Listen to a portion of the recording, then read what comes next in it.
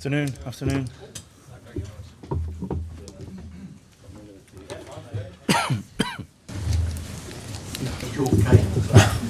Sorry about that. We're good to go. Yep. How's your team looking for this match? How's your squad? Any injury news for us? Unfortunately, Wes Morgan and Papi Mendy still out injured. Wes hasn't trained with the group yet, but he's been out the last couple of days on the grass, but still a way off in terms of joining back in with the squad. And Papi, we're assessing day by day, but he won't be ready for tomorrow night. How far away do you think he is? Yeah, again, I think I would reluctant to put any time limit on it really, because he's had an operation on his ankle a while ago. He's having a few issues with it, so I think he's due to see a specialist today. Until we get that report, I'd be reluctant to put a time frame on it. Ndidi has scored his first Premier League goal for you the weekend. How pleasing is that? How well do you think he has fitted in? Well, I think he's grown into it, but I think more importantly the team over the last few matches have really grown in stature and confidence, and I think he's benefited from that team play in terms of the confidence in the team. I think it's better, he's benefited from it individually. Has he been on a fairly steep learning curve? I mean, he came from Belgian football. Well, I think because of his age, we're always reluctant to put too much pressure on them. I think I still am. He is only 20 years of age, but you can see from all the attributes he has that I think he's tailor-made for the Premiership. Are we seeing the best of him? Well, I'd always like to think that players would like to improve. I think hopefully he's with us for a long time, and over the seasons we'll see him improve season by season. You say with you for a long time. Do you fear that he might not be? He continues to play as well as he has done over. No, and that's why I say he's with us for a long time. He's under a long-term contract. We want to keep all our best players, of which he's one. Jamie Vardy also scored. It's now 5 in 7 matches, if you include him playing with England. How do you explain his turnaround? Well, again, I think I've said before, strikers, they thrive on the confidence. Against Liverpool, Jamie managed to get back on the score sheet, and he hasn't looked back since. Just how confident is he at the moment? I think they're all confident. You can see that in their play. I think they're confident, but not overconfident. I think there's a good balance between the two at the moment, because we know that there's another tough test around the corner in Sunderland. It's 5 matches in a row now that you've won, 4 in the league. Well, what has that done in terms of improving the mood, improving confidence as well? I think footballers in general will tell you that the atmosphere and the atmosphere down the training ground especially, after all results, can always be better. And as I say, it's been a good place to be. But as I say, they're not complacent, which is important as well. We know the importance of the next few games, and the next one being Sunderland. You're the first manager to win your first 4 Premier League matches.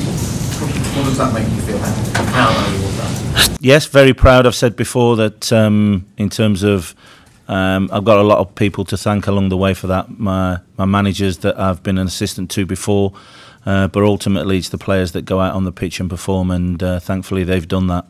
Because Hiddink is one of those managers who has also done it. He at the weekend was saying that he perhaps had the opportunity to come here, but recommended that they give you a chance. What does that mean to you? Again, as someone of that ilk, of course, it's an honour. But again, I'm not sure how many was spoken to. That's down to the owners. I'm just thankful that I was given the opportunity in the end. Do you speak with Gus Hiddink at all? No, I don't know him. No, don't know him. So obviously to hear them words from someone that's had that career, I'm thankful for. In terms of moving forwards now, are you still looking over your shoulder a little bit of the relegation zone below you, or is it onwards and upwards? I think solely focus has to be on the next game, because it's still tight down there. We know that any given opportunity, and I think we're really good proof of that. If a team puts a run together of 3 and 4 wins, it can make it even closer. And so we have to make sure that we be ready for each game, and the sole focus has to be on the next game. You look too far ahead in football, and it has a habit of biting you on the bum. If you can beat Sunderland, though, there is a chance of being in the top half of the table. What would that mean? Well, I think we can beat Sunderland, but also the other results can go the way of the teams down there at the moment. So we know it can be close. And again, we just have to make sure that we focus on each game. You know, it's been said before, it is an old cliche, but it's one we have to do at the moment. But is that not something that you should strive for? I think we have to strive. I think we have to strive to be competitive and win every game. And the next one in line is Sunderland. Leicester lost at Sunderland earlier in the season. How do you reflect on that match? Again, I think it was a close game. I'm expecting a very close game tomorrow. I think we know that Sunderland are fighting for their lives. We've been in that situation before where you slowly run out of games, so we're aware that they're a dangerous opposition. I think they proved when they went to Crystal Palace and scored 4. They are a capable side. I think any team that's got Jermaine Defoe in it has to make sure that you not only keep him quiet, but you're aware of his goal threat. So we're aware of the opposition and respect the opposition, but we're in a good place at the moment. Do you feel for David Moyes in the position that he's in? Well, I think anyone that's down there, we've been there ourselves, and I think you have that feeling for them, but you know that it's football, and it's making sure you take care of your own club first. And on that front, how important is it to maintain this momentum that you seem to be getting at the moment? Yeah, it's vitally important. We've got a big month coming up, and we have to make sure that we play with the confidence, but we respect the opposition as well.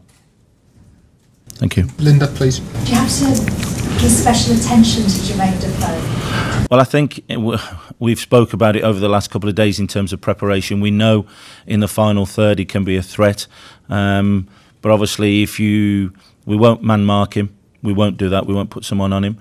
But I think we have to be respectful of what type of players they've got in the team. And I think Jermaine, his record speaks for itself in terms of a goal scoring. Really pleased to see him get recalled to the England squad, and he took his goal really, really well. Tell me how Brighton is. How far away is he from coming back? Sorry? Yeah, sorry. Mark trained yesterday with the squad, so it was a 24-hour bug. He managed to complete training yesterday, felt really tired after it, but he's come through today. I spoke with him after, and he's 100% fit. And how pleased were you with Damari Gray stepping into his shoes? Yeah, very pleased. I think it's been well documented that Damari's been slightly frustrated because of game time. I think I don't expect any player to be happy if they're not playing. He's had to be patient. And I thought he took his opportunity with both hands on Saturday. I know this is look ahead to the Sunderland game, but I just wanted to ask you whether or not you've had the opportunity, or whether you are going to have a look at Madrid live in the flesh, or whether you've been watching them on the box or videos, etc., etc. I've managed to catch up, as I do with most oppositions that are coming up in 2 or 3 weeks. I've managed to catch up. I haven't watched them live yet, but we have our analyst department who keep me really informed in terms of games. So when the time's right, we'll make sure that the job's done for that as well. Is it necessary to actually physically watch them live? No, I don't think so all the time. I think if the opportunity arises, it's good. But I think you can get enough from your department in terms of the strengths and weaknesses of the opposition, as we always do. Thank you. Ian, please. Hi, Craig. Hi, Ian. You're likely to be favourites tomorrow. I'm not sure, don't follow the bookies that closely, but one of the few times in your reign. How difficult does that make things? No, I don't think it does. I think for me it's another football match. We're at home.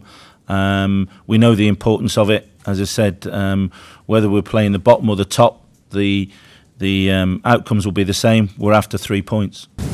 Does your 100% win record almost become a bit of a motivation in itself for the players, as in, you know, they want to keep your 100% record going and see how long they can keep that. It kind of takes on a bit of a life of its own. I haven't asked them. I wouldn't think so. I think they're more interested in the 3 points as we are as a club, rather than them individually or me as an individual. I think it's important that we all stay focused and make sure that we can give a good account of ourselves rather than get running away with things. It's been a long time since Sunderland scored, 5 hours, 18 odd minutes, 7 of the last 8 have failed to score. How do you look at that? Do you worry about that and think the goal's coming soon? And does that allow you to stay on your toes, actually? I think we have to, with the players I've mentioned. We've mentioned Domain Defoe quite often in here recently now, and I think we know that the quality that they've got, we have to be on our toes. You found, 5-4-5's pretty special in all competition, 4 in the Premier League. Have you found any routines that are working? Were you a superstitious kind of player? It's funny, as a player I was probably more superstitious than I am as a manager. Haven't got any lucky underpants, haven't got any lucky socks. I tend to make sure that if your preparation's right, it will stand you in good stead. So for me, the most important things are doing things properly, whether that's me as a manager, them as players. And if you do that, you can look yourself in the mirror after, and the result hopefully will take care of itself. No routines or anything on a match day that you're adamant you have to do? No. Not convinced. Would you mind if I went back a few weeks and asked you about the trip to Dubai? Yes. We think, a few have spoken about actually the importance of that, and look at the results since. Was it your idea? No, it was more of a club idea. As I said, we've been trying to do it for months since Christmas. The opportunity never arose because of the replays in the Cup, because of games, because of everything around that. It was the first opportunity we had. So I was really grateful of the owners making sure that we could do that financially. I think it was great for everyone to be together. As I say, we went out for a meal together, we socialised together, we trained together. It was very good to be all in the same hotel together and spending a few days.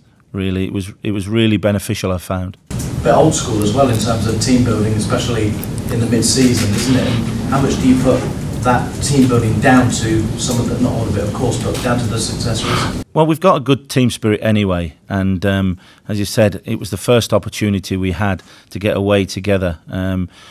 It's got this nice word at the moment, hasn't it? Warm weather training. It was my first trip to Dubai. And as I say, I saw the benefits in terms of the weather, but also just to be in and around the lads when we were around the pool, when we were training. It was really enjoyable. 5 from 5 in all competition is special. Jose Mourinho is a special one. What are you? Well, again, I think I know I have to keep my feet firmly on the ground, because there's very fine margins in football, and along the way we've maybe. I'm thinking of the West Ham game. We had to ride our luck at times, but you have to dig deep, and maybe I'm the lucky one. I don't know. Let's hope so. Good luck tomorrow. Thank you. Anything more for today before we go into tomorrow? Just a quick one, Phil from PA. You talked about the team spirit being good. We saw that last season. We can see it now. In terms of Dubai, did the players just need reminding of that team spirit just to re-galvanise it? No, I think it's always tried to be there. As I said, it was the first opportunity we'd had for us all to go as a squad together, and I thought that was important. Nat? Can I just again on Wilfred and Didi and the quality of the goals that he scored? He doesn't seem to score double goals, does he? Well, I think he's capable of it, but as you say, it's. I remember the one against Derby, and obviously now on Saturday. He's encouraged to shoot. He's encouraged to shoot from distance, as they all are at times. But long may that continue. And what about the speculation today about him? I mean, it's surprising considering he only came in January, and already there's talk today that he could leave the club. Yeah, I think, again, we can do nothing about speculation. I think it's a credit to him in terms of the way he's performed, but not only the way he's performed, the way he is.